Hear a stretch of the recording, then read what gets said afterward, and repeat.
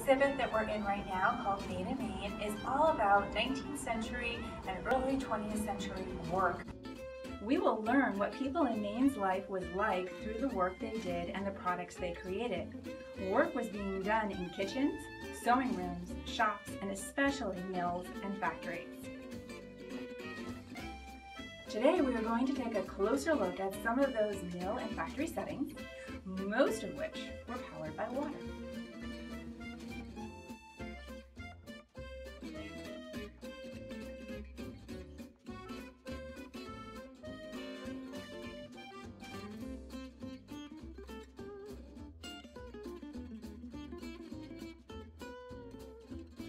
The power source is what makes a machine run.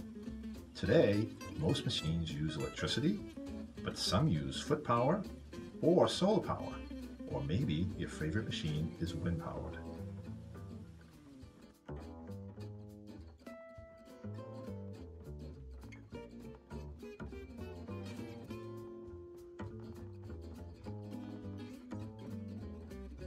But water power has been very important to Maine's identity just right after Maine became a state, right up to the present day.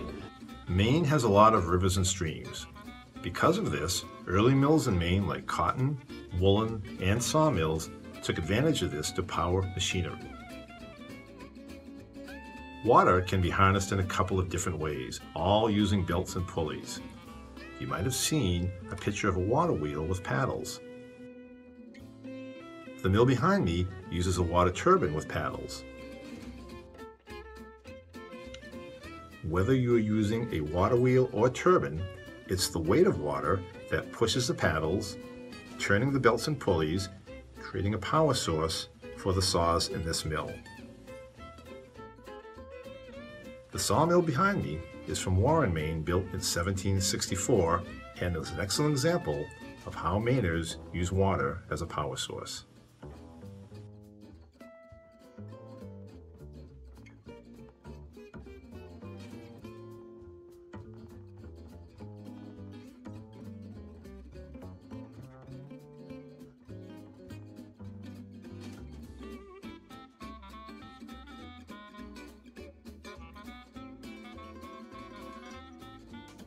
Now we're in front of the carding mill, which was a mill that was developed for processing wool. Dave, can you tell us a little bit more about what that process would be like and what it would be like using some of these machines? Sure. Well, this is a woolen mill, and the big red machines that you see in the back are called carding machines.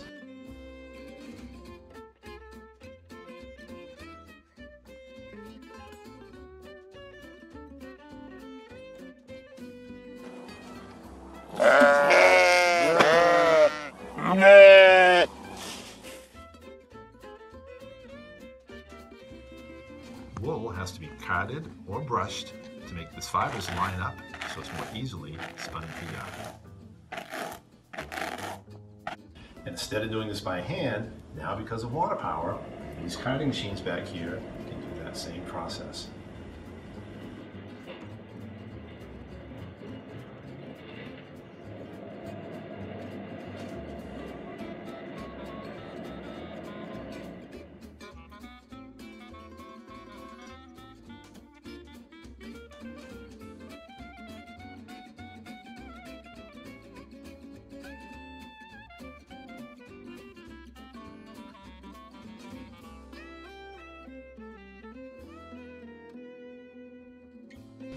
Dave, thank you for showing us around and explaining how these machines work. It sounds like water power allows people to card and spin a lot more wool into yarn, and a lot faster than if they were to do all this work by hand.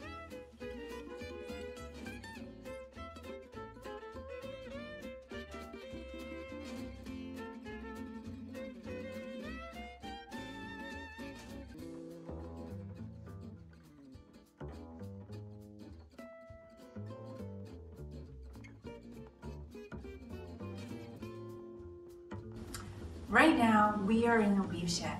A weave shed is at the bottom level of a woolen factory, woolen products factory. And what's going on here is that we have water-powered looms that are packed tightly together that are moving very quickly to create wool fabric that could be used for a variety of products, clothing, blankets, things like that. This is a pretty dangerous place to work. There's a lot of hazards here. Again, there's a lot of moving equipment that's going fast, a lot of people packed in here, a lot of machines packed in here. It's loud, and it's also got a lot of flammable material.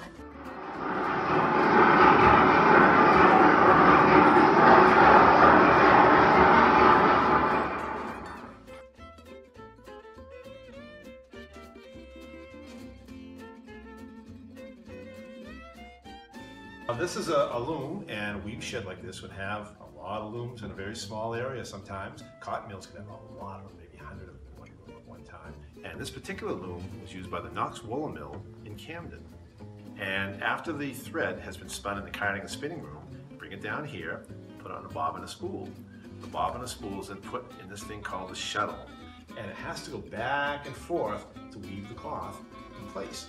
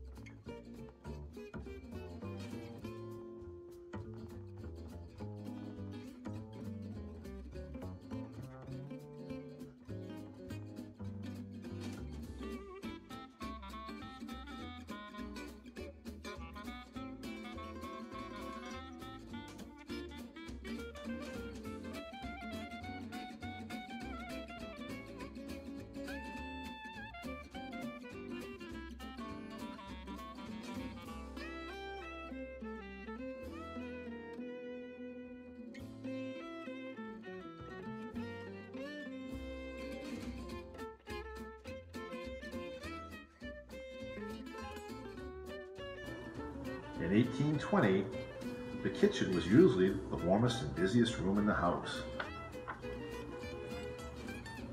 The home spinning jenny, a vertical spinner, produced more yarn daily than a spinning wheel.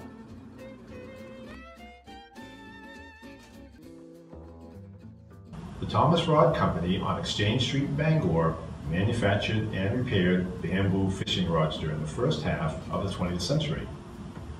Bamboo from China was used because it was durable and strong. There were mass-produced parts used on each fishing rod, but each rod was individually made for each customer. John Hall of Portland was an important gunsmith during the early part of the 19th century.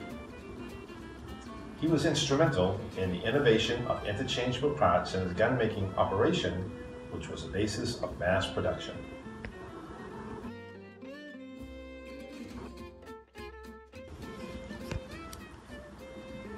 19th century blacksmiths were very creative artisans.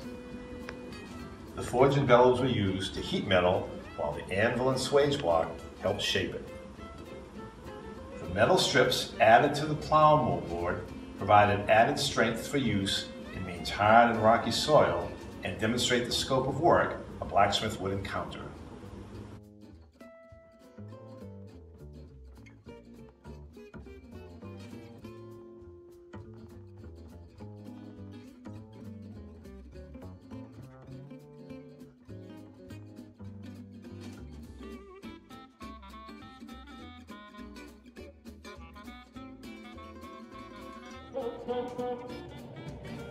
We are now near the end of our journey walking through the Maine-Maine exhibit. We're in this space called Cars and Boats. It is one of our favorite areas of the museum for our visitors, and it features all sorts of transportation. We have sleds and buggies and cars, early vehicles that people would use to get where they needed to go in Maine. This is a velocipede, or bicycle, from about the year 1866. Unlike your bicycles today, it doesn't have any rubber tires, no chain, no brakes, and it weighs about 60 pounds. Gives you a really rough ride, so you guessed it, they called it a bone shaker.